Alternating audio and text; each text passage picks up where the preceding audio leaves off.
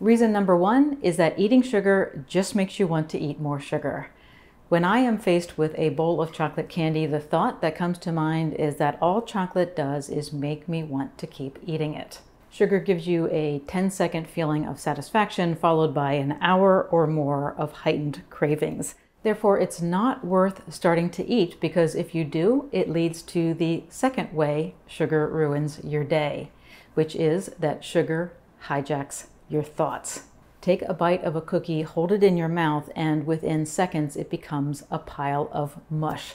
That's because it takes very little effort for your body to break down sugary and refined foods like cookies, cakes, and candies. Almost instantaneously, that sugar gets into your system, releasing a firestorm of hormones in your brain that hijack your thoughts.